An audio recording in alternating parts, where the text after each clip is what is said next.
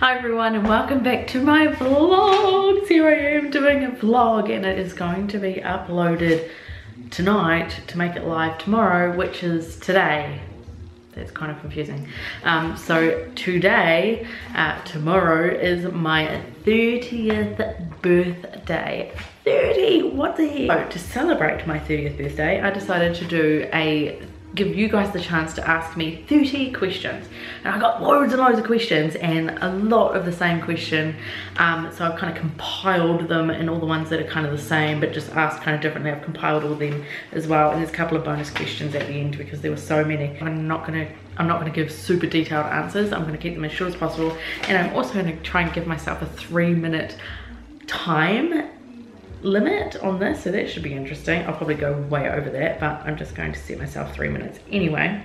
And I just want to take this opportunity to apologize about my absence this year and also last year. I didn't vlog a heck of a lot last year, and this year I've done even worse, even though I was like, I'm gonna vlog more this year. I'm gonna try and make up for last year this year, and it hasn't happened. I've been extremely busy, and which you guys will all find out about eventually, and it's one of the questions in this as well, about my new business. But anyway, let's just crack into it. So I'm going to give myself 3 minutes to get through all 30 questions and try and answer all 30 questions. So forgive me if my answers are quite short. Timer starts now.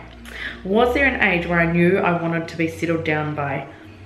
No, I was honestly, by the time when I was 16 and still didn't have a boyfriend, I was like, oh my gosh, what's wrong with me? And then I met my boyfriend that summer and I married him. How many kids did we want when we got married? I think we wanted 3. Who was my biggest inspiration in life? 2 people. One who's still close to me is probably my Auntie Debbie. I really like her, and she is just super inspirational because she always told me that she started from the bottom, now we're here, or something, whatever the song is, I don't know, something like that. And the other person is Helen Keller, and I know that's super cheesy and super corny, but that woman, damn, she's amazing. I mean, if you can get through life like deaf, dumb, and blind, like anyone should be able to get through life. What is the best thing about New Zealand? I love New Zealand because it's a small country, we're surrounded by water, although it's kind of a bad thing sometimes, I really do like the fact that we're so isolated. It means we're isolated from lots of bad stuff, but it also means getting shipping for anything on the other side of the world just like costs a bomb. Anything I get shipped from anywhere costs so much money because it has to come from the other side of the world. What do you like to do for yourself when you get out alone? Just go for coffee with friends. Honestly, that is just one of my favorite things to do, is just catch up with my friends over something yummy and sweet. And I don't have coffee because I don't drink coffee, so I have like a raspberry and Coke or something. Where do you see yourself in 5 years? Literally probably right here. What do you see yourself doing in 5 years? I hope that my business will be booming and that Martin and I have gone on holiday. Please, Lord, let us go on holiday in the next 5 years. Knowing what you know about your whole journey now, if you could go back, what would you tell yourself? I would tell that cannot be 3 minutes, seriously, surely not. I would tell myself to have patience and to feel blessed that I know I'm going to get to the end of this journey and have 3 kids, because there are people still on this journey who I know and message me now to this day who have been following me from the beginning, and they still don't have a family. So I would go back and I'd say to myself, suck it up, girlfriend, because you are gonna be where so many other people wanna be. My earliest memory, okay, this is gonna be a little bit weird and random, but honestly, my earliest memory is of me laying down next to this coffee table. It's a cane type coffee table. I can see it vividly in my memory. It's got a glass top, it had magazines in the bottom rack, and I remember my mum changing my nappy. So I would have been quite young, and I remember telling my mum, she's like, whatever, you cannot remember that. And I told her the coffee table, and she's like, what? That is so weird that I remembered that coffee table and I knew my mum was changing my nappy. Strange. Favorite memory as a child?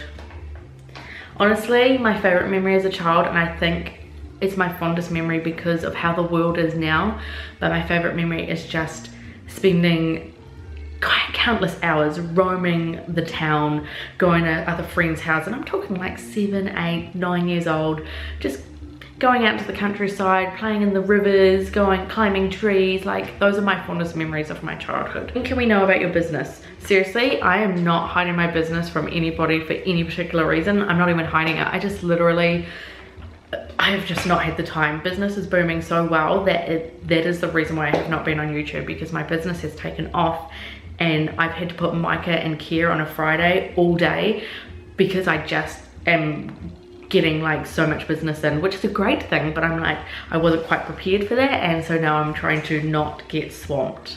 So you will know about my business as soon as I get my camera out into the shed and show you. So it could be tomorrow, it could be the next day.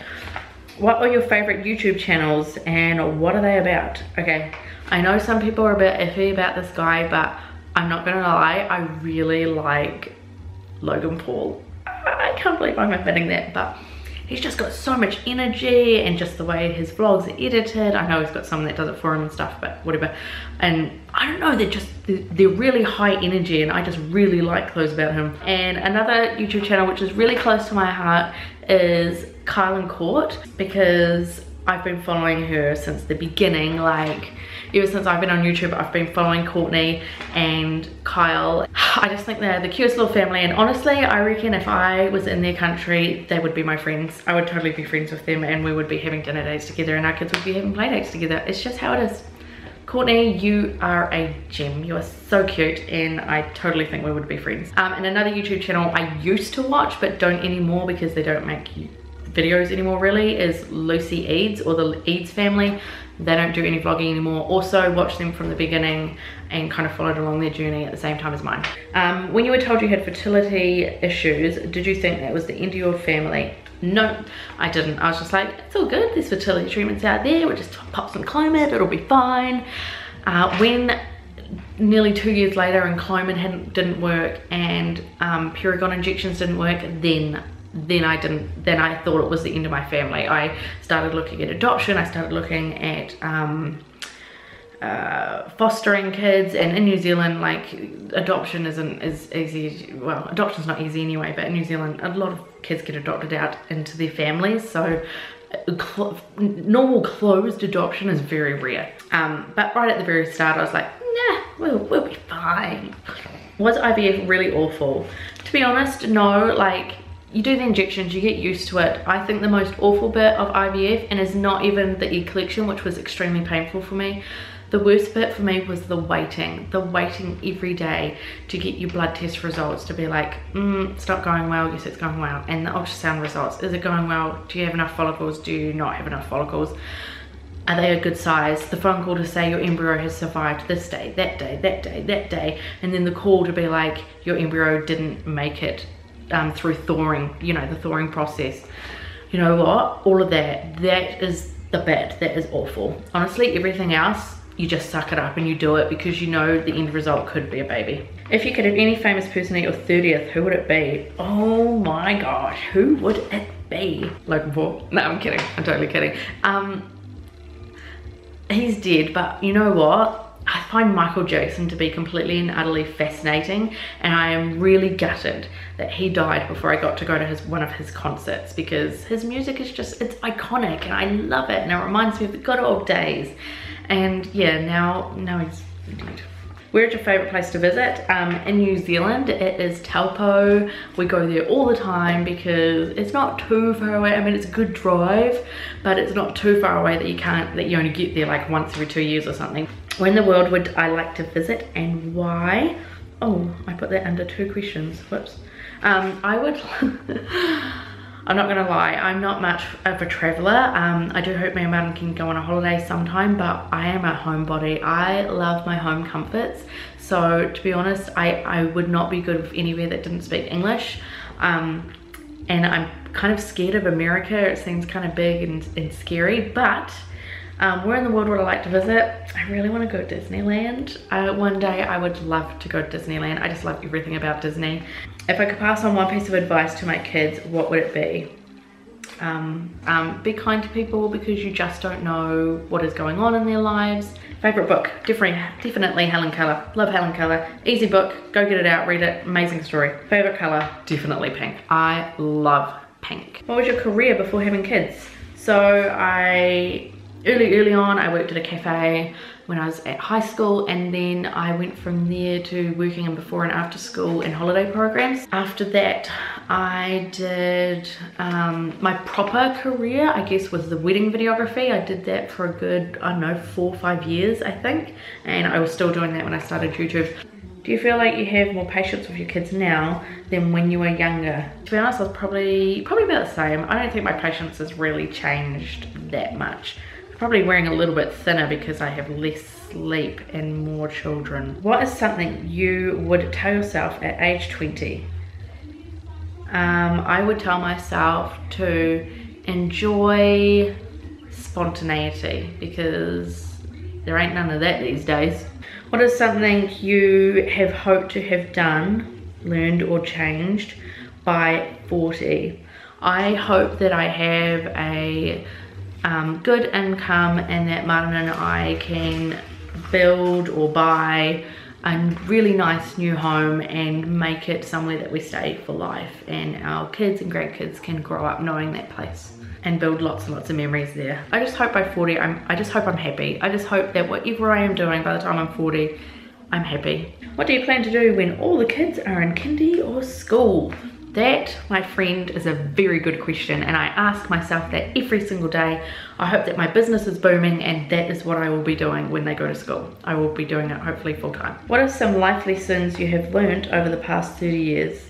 I have learned that God really does come to the rescue when you need him to. The other life lessons I have learned is, sounds bad, but no matter how much you trust someone, some people just let you down. Unfortunately, that just happens in life, and I've learned to just keep chugging along. What are your goals for the next 10 years? To be honest, I don't have a heck of a lot of goals for the next 10 years. I'm not a very good goal setter, to be honest. Maybe stop smoking. I'm totally kidding, I don't smoke. I don't have any goals written down for the next 10 years. I just hope that we are happy, that we're in a place where we can financially do things without having to count every dollar and like look at labels of clothing and see how much they are, and look at a holiday and go, oh, if only, you know. It would be great to be in a financial position to just enjoy the spontaneity of life a little bit more. The next 2 questions were my most asked questions, and they were asked so many times. Will there be baby number 4? That question needs to be in a separate vlog, but the short answer is maybe. And 30, will you document that journey? If we end up having baby number 4, of course I would definitely document that journey. I would feel really bad for that kid if I didn't document the journey and I did the other 3. Bonus questions: what kept you positive throughout the fertility journey? Definitely my husband, and just hope, faith, and husband. And because those are cheesy, another thing that kept me positive throughout my fertility journey was just knowing, and I know this is going to be hard for some people to hear, and it was hard for me to tell myself this too, but knowing that if I didn't have children, it was not the end of the world.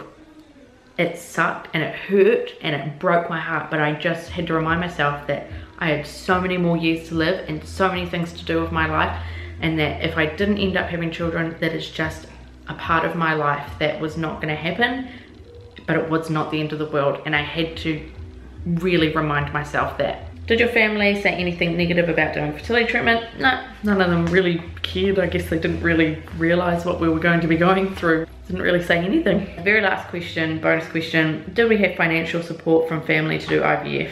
No. Right, so that is my 30 questions for my 30th birthday. Thank you guys so much for watching. Hopefully I can bang out some more videos for you guys, including what is going on with Micah's baby blanket and what is my business. 2 of my most frequently asked questions, along with are you having baby number 4. These videos, I need to crank them out, and I am so sorry, and I hope you forgive me that I have just been so slack this year. You will understand why when I show you how my business is going. It's just been going crazy. It's been going super crazy and taking up all my time. Not to mention 3 kids takes up a lot of my time too. But I honestly, I miss you guys, and I just so thankful for the ones that have stuck around, and I'm truly sorry, and please forgive me. Thanks so much for watching, and I will see you in my next vlog, whenever that may be. Thanks for watching. See ya.